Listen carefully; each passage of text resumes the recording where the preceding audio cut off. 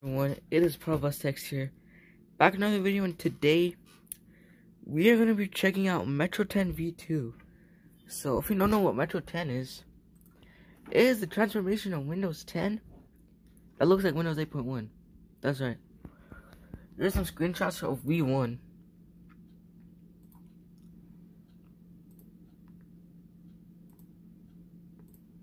Looking pretty nice, So basically, if you haven't seen my V1 video, check that out, link in the description. But basically, V2 is an improved version of it. First of all, the file size is less. So this is actually 11 gigabytes, V1, but V2 is only 6 gigabytes. This is based off of Windows 10 Pro, and this is based off of ltsc 2021. So that is nice. There's gonna be less bloat. It'll take up less space. It's gonna be better too. The setup now contains Windows 8 branding. It's pre-set up, so it's not confusing, and it's just amazing. So, as you can see here, already flashed onto a USB drive. So, yeah, so I'm just gonna let this finish downloading, and then I'll actually install it on this computer. I've made it on a virtual machine. Then after I'm making the transformation, I just captured the image of the installation with DISM. Put that in an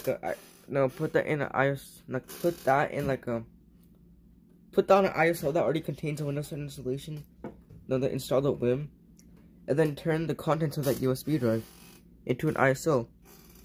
And I'm uploading that right now to the Internet Archive so you can download it. So I'll be back when this is actually done uploading. Because I made a separate partition, like a 40 gigabyte partition on here for Metro 10. But right now, that ISO is actually on the partition, so I gotta let this thing finish first. Then I could actually use that partition. So be right back, everyone. So now I have actually uploaded it on the Internet Archive. So here are some screenshots of the actual mod, like V2 itself. See that? I actually replaced the Windows logo, so that looks really nice. You just download the ISO from here. 6 gigabytes in size, everyone. Way better than 11 gigabytes. Like basically almost like half the size, which is amazing. It's based off ltsc, so it has less bloat, so that's like a huge reason why. So that's pretty nice, And there's a software page on my website.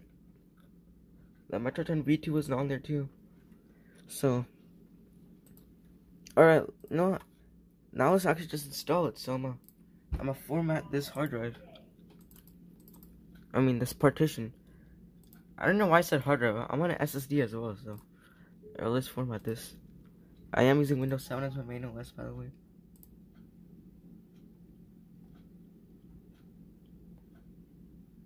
Also, I'm graduating 8th grade in 13 days as of recording this video. As of May 21. May 21. But anyways, that's formatted. Now let's just boot into it, right? This is the flash drive it's on. That's the new TCL Roku TV for the basement. I guess I'm in the basement right now, but that's a different story. Whole nother time. Alright, it's restarting, so let's hold on F12 to get into the boot menu.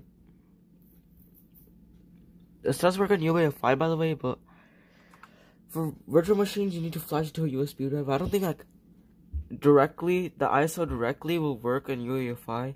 I think you need to flash in a UEFI formatted USB drive first with a Groovefist or something. So, anyways, UEFI boot from the USB drive.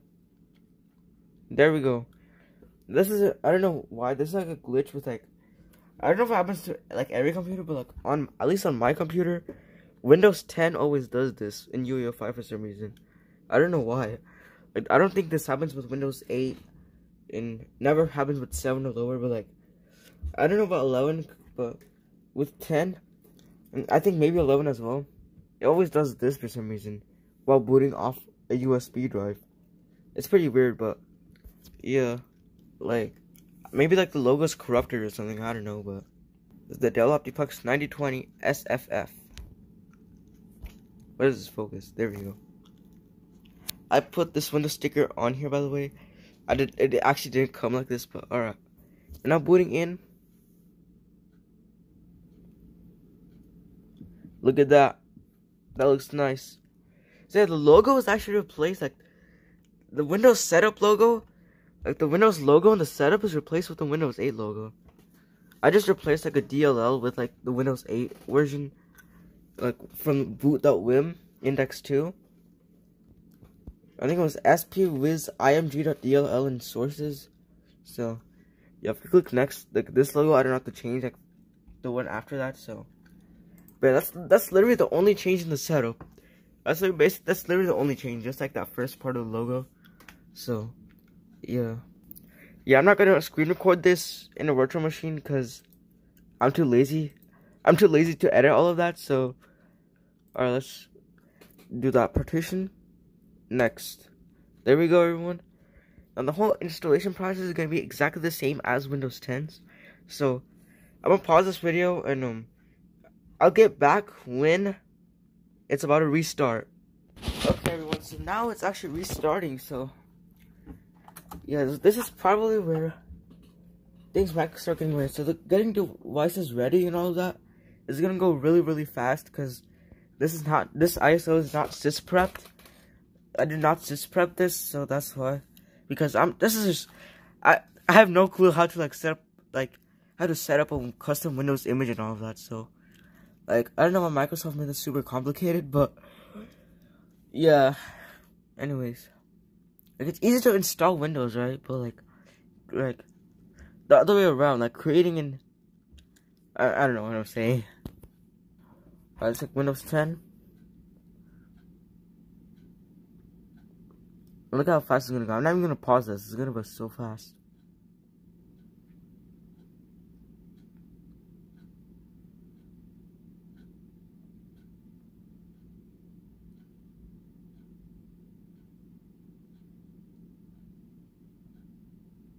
I'm gonna shift F10 here actually.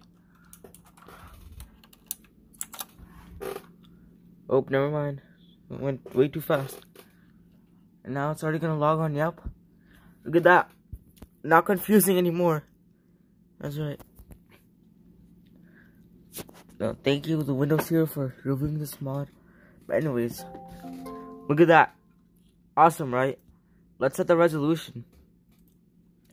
No, let's just set the resolution to 1080p. Alright, there we go. Looking much prettier. So first off, let's start with the taskbar. So the taskbar looks literally pretty much like Windows 8's. Obviously this icon hasn't been changed yet, but this looks pretty much like Windows 8. First of all, let's hover over the start button. It has that Windows 8 start button. Obviously isn't this exactly like Windows 8, you know, because like Windows 8 start button has like a little animation when you hover over it. This doesn't have that, but it's still like really, really close to the Windows 8's start button.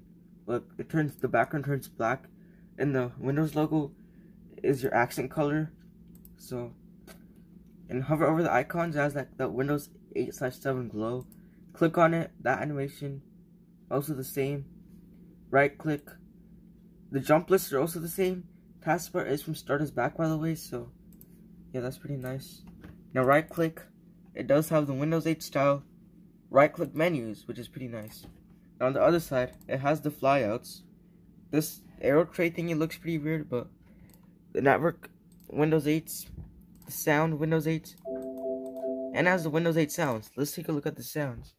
I'm not gonna install any drivers because I really don't want to make this video too long. Like, I don't think you want to watch this, and I really don't want to edit all of this. So yeah, I'm just gonna make this go super fast. I'm just gonna like play some sounds because I don't want this video to be too long. I don't want the file size to be too long, and I'm sure you do not want to watch this. So by the clock, same thing. And now move your mouse to the top right corner. You get the charms bar. Look at that. You get a full charms bar. And it is fully functional as well. I'm just going to open the start menu. So yeah, it has a full screen start menu from Windows 10 because it's probably pretty hard to implement the Windows 8 ones. So yeah, I'm just going to play like some sound, like for example.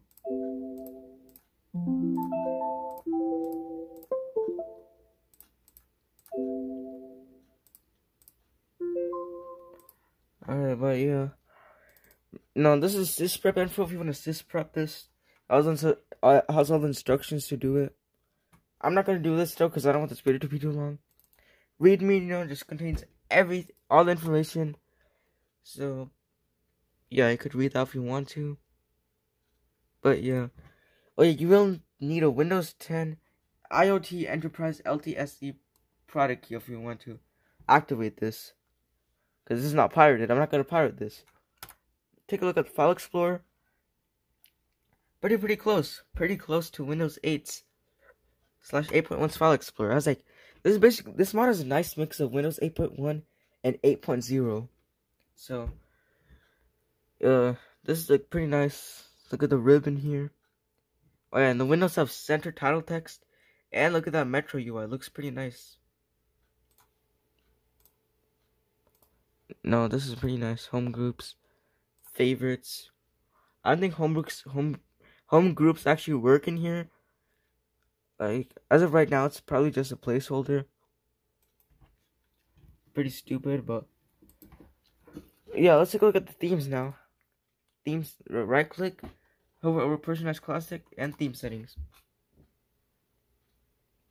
You get the classic personalization menu, the control panel version. So this is the default Windows 8 theme. There's even a Windows 8.0 theme, so like the Windows 8 RTM. Which this looks awesome. There's also flowers, which was included in Windows 8.1.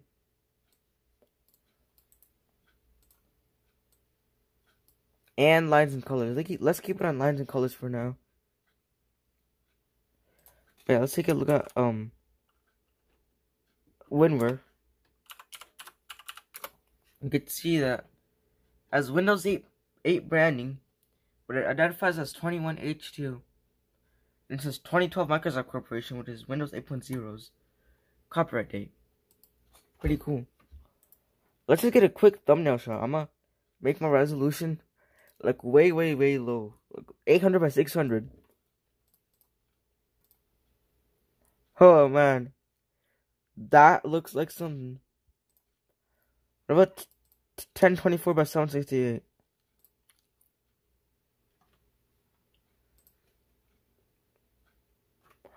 Alright, let's just open up a few windows here. Windows 8. And the charms bar.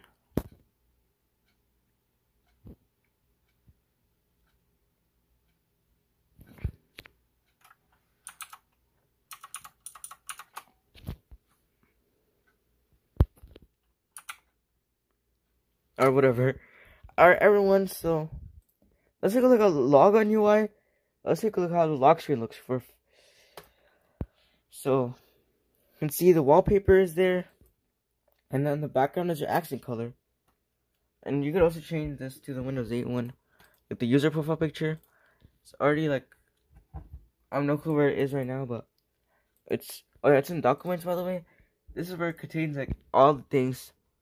This is where everything is contained, like all the resources that are used, all the programs that are used, credits, patches, everything. And this is the user thing. And also Windows Photo Viewer is your photo viewer now, which is pretty nice.